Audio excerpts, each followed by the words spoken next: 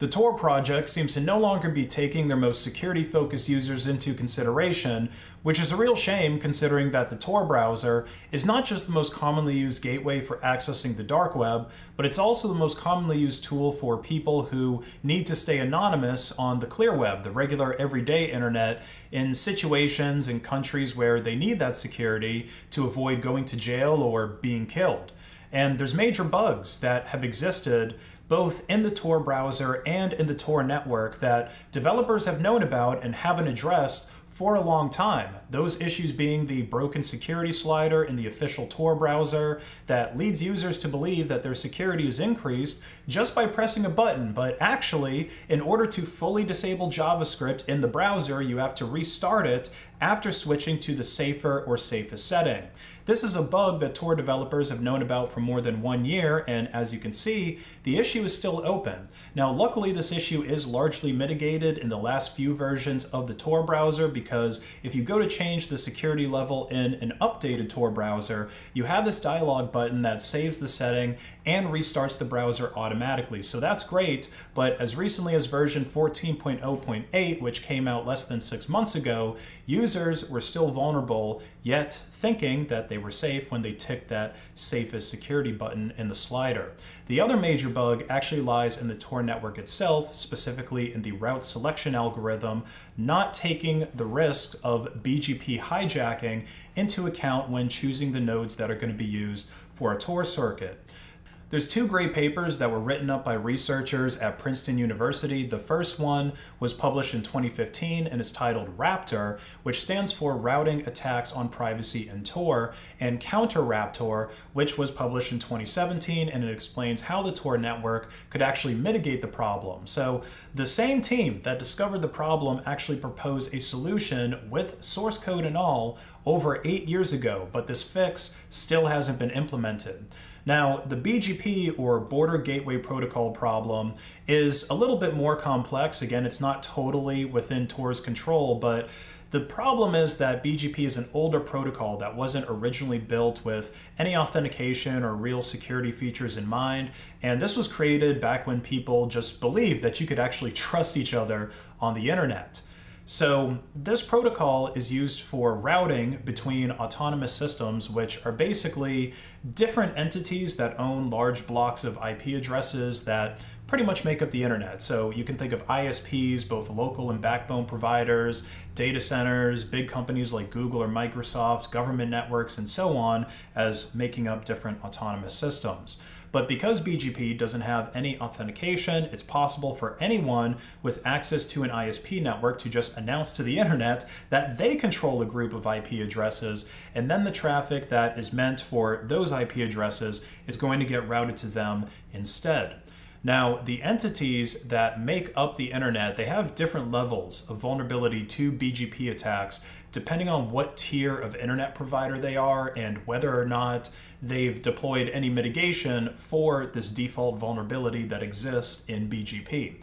So the tier 1 providers that make up the backbone of the internet, like Lumen, GTT, AT&T, and Verizon, they have the strongest protections against BGP attacks because they actually own and control all of their infrastructure. They don't pay anyone for internet access, but they have thousands of customers, which are actually the tier 2 providers that route back to them. Now, the tier 2 providers like Comcast or Hurricane Electric, they're in the middle of this internet hierarchy, and they actually buy internet service from tier 1 providers, usually multiple tier 1 providers, but then they also sell internet access to people and companies, and they also own infrastructure, especially in urban areas. They might even own the last mile of fiber that's going to the customer, and they might even own the router that the customer is using. And finally, we have the tier 3 providers down at the bottom, which can also still be internet providers themselves in the cases of smaller or local ISPs. But in the context of this 3-tier networks, I'm mostly talking about data centers that sell bandwidth for remote servers that have very fast and reliable connections because they're buying access from multiple tier 2 providers. And it's these data centers that are at the bottom of the food chain that are the most vulnerable to BGP attacks. Now, the Tor project can't do anything about BGP itself or the vulnerabilities in the networks of these different entities, but what they can do is they can change the algorithm that chooses what circuits, what Tor nodes get used to form a Tor circuit. And right now the algorithm favors speed, which means that the nodes in data centers get chosen more often than not, which are the nodes that are also the most vulnerable to this BGP hijacking, which exposes users to having their IP addresses exposed. And so if a state threat actor or anyone else is able to control a BGP-enabled router at an ISP, they're going to be able to do this hijacking attack, which happens regularly on the internet, and the attacker could unmask the real IP addresses of Tor users. It's a real threat that the devs have known about, but instead of changing the algorithm or giving end users the choice to change the algorithm how they want, they're instead waiting for these various autonomous systems to do route verification systems, to deploy them like RPKI and bgp-sec to solve the BGP hijacking problem. But adoption of these technologies is very slow, and like I said earlier, CounterRaptor provides a solution that would make Tor users much safer right now, and they even provided source code that could be patched into the Tor project, but the devs choose to ignore it. Now, bugs not being fixed in the Tor network is one thing, okay? I can understand wanting to move slowly with code changes because you fix one thing and then that might break something else. And that's why I don't really hold these problems against the Tor devs as much as I do this next one, which is the complete removal of the about config option to spoof your HTTP header in the Tor browser. Now, this spoofing used to be enabled by default, but over time, the default option got set to false, and in the last few versions, it's been totally removed for the purpose of making Tor browser more compatible with sites on the clear web that use JavaScript but might actually break if a user is spoofing their HTTP header agent and it mismatches with the navigator user agent property that's used by JavaScript. So basically, the devs are trying to fix the compatibility of certain websites for certain Tor users who have their browser set to the standard or possibly the safer security level at the expense of reduced anonymity for Tor users who use the safest setting, since all of the additional methods of fingerprinting your OS are blocked when JavaScript is disabled. Now, I'm going to demonstrate what I mean really quickly here. This is an older version of Tor, and this is version 14.0.9, which was the last version that had this user agent string preference available in the about config settings before it got totally removed. So if I bring up that string, I can show you privacy resist fingerprinting spoof OS in user agent header is set to false. So this is what it's set to by default. And if we go to a website like deviceinfo.me, this basically shows you the user agent strings and everything like that a website is able to see when you visit it. So most things are going to be disabled if you have JavaScript disabled, which is the case with the safest security setting. But you can see the operating system is correctly being fingerprinted as Linux, and this is actually Manjaro Linux that I'm running here in a virtual machine.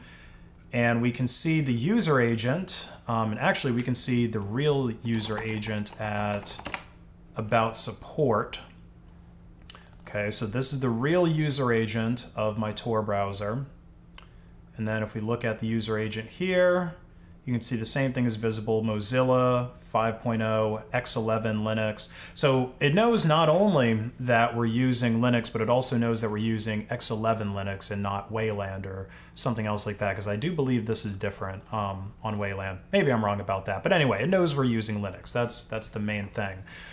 So if I change this now to true, right? So you used to be able to change this, and this used to be true by default much longer ago. Okay, so now I'm spoofing the user agent in the HTTP header of my Tor browser, and I'm going to reestablish this connection, rebuild the Tor circuit, so basically refreshing the website with a new IP address, so there's no way for it to, you know, cache my information or anything like that.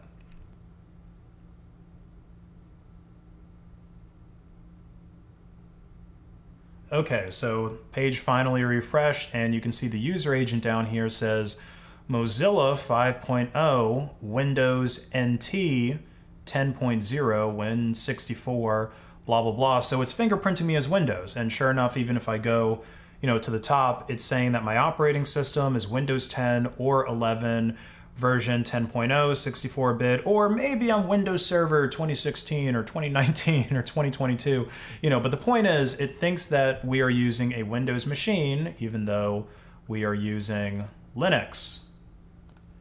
And I also went ahead and spun up a Tor browser here in Windows just to show you that it reads the exact same thing. So this operating system is correctly being read as the Windows 10 or 11. It's actually Windows 11 operating system. If we go to the user agent string down here, it is the exact same thing that it was reading on our Linux box. Let me bring that back up.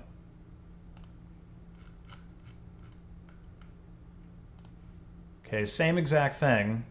Maybe it's a different version of Gecko or something like that, because this is an older Tor browser and the Windows 11 one is running a newer one. But as far as the OS user agent, Windows NT 10.0, it's exactly the same. So any website you go to, as long as you're using Safest and you're not exposing all the JavaScript APIs, they used to think that a Linux machine or a Mac machine is really a Windows machine. Now let's go ahead and update this Tor browser here in Manjaro. So this is going to install the latest version of Tor. All right, we'll connect. We'll go to deviceinfo.me. I still have the safest security setting. So this isn't going to have JavaScript enabled, and you can see none of the other JavaScript things like Canvas, fingerprinting, none of that's enabled. User agent is showing Linux. Okay, why don't I try to change it? And again, you have to accept the warning, right? So about config, it's like you're changing it at your own risk. There's no reason we couldn't put it in here, and it doesn't actually work, right? Even though I have it set to true here, it doesn't actually do anything, right? Like you can try to add it in, but it doesn't work, right? And the complete removal, like the removal of, I think the machinery is the wording that the dev used, the complete removal of the backend machinery that made spoofing your user agent in Tor without an additional add-on extension, because I know some people might say, oh, well, there's Firefox extensions that can spoof your user agent. It's like, yeah, but that's going to make you stick out more because websites can detect what extensions you have installed. That's the whole reason why the Tor browser does everything that it does without additional extensions. It's to limit your footprint, limit your fingerprint as much as possible.